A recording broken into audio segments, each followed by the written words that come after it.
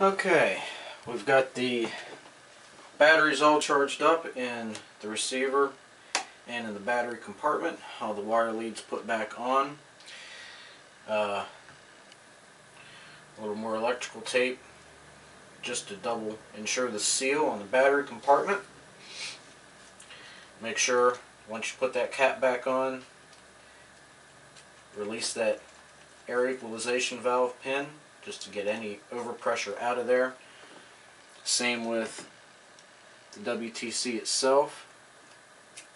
Make sure any air is out. Now, what we're going to do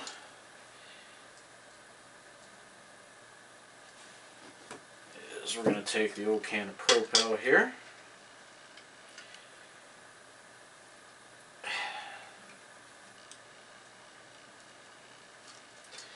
This valve that I have is bad, so I get a little bit of leakage sometimes. There we go. Alright. Trick to loading up the tank with Propel.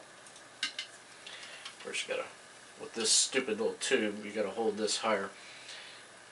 You're gonna put a little bit in, just a touch. Okay, and then using a screwdriver, vent that off, get your face out of the way.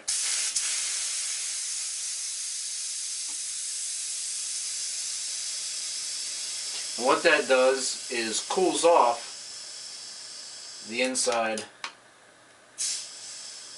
of that copper storage tank.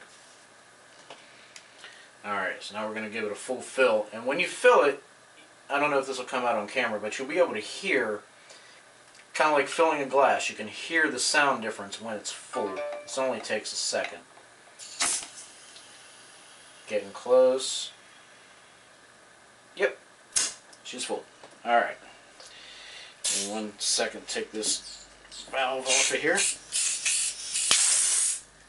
You always get a little left in the tube. Alright. Transmitter on first, always. And your battery compartment.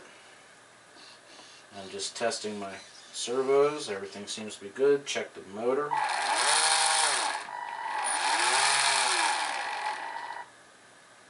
Both forward and reverse.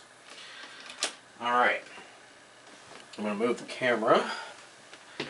And we'll get this baby in the water and see how many blows we get.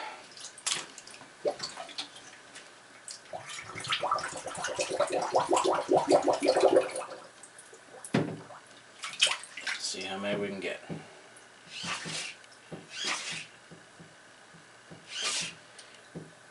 That's one. And I'm kind of overblowing it, so you might get more if you're gentle with it. Yeah, that's two.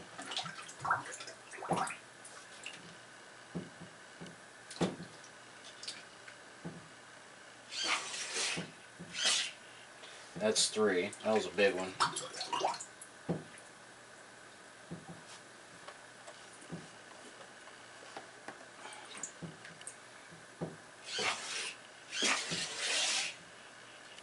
That's four. That was even bigger.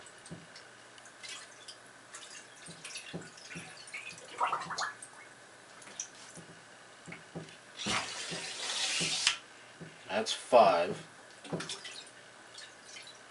That was pretty big.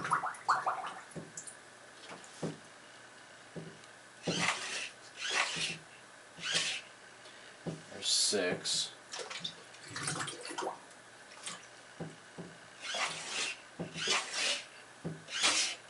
Seven.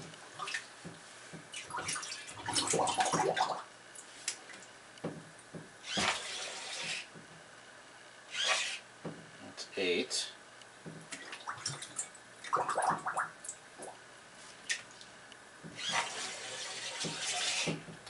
That's nine, and I can hear getting a little low.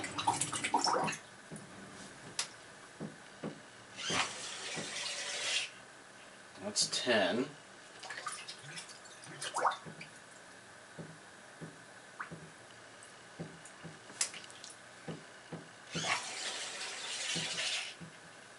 It's 11.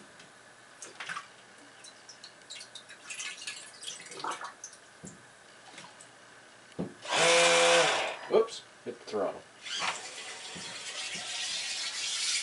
That's 12. I'm really struggling now, it's getting low.